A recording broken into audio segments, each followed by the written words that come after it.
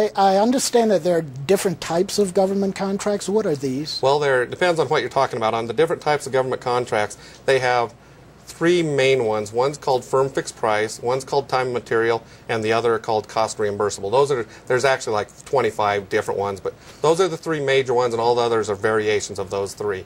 A firm fixed price one would be one where you submit a price, say $10,000 to do the job, they give you a contract for $10,000, you complete the job, you get paid $10,000.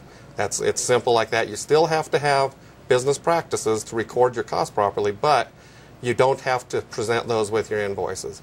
If you go to the time and material type contract, that's one where your contract will say you're going to provide these services, for example, if you're an engineer, at $110 an hour, whatever it may be.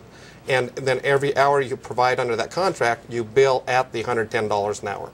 And then if there are material costs or travel or any other type of costs, you add those to the contract at an actual cost. Then the cost reimbursable is one where you actually get reimbursed your actual costs. So if you bid $10,000 but you only spent $8,200, you only get reimbursed the $8,200 plus a fee or whatever it may be on top of it.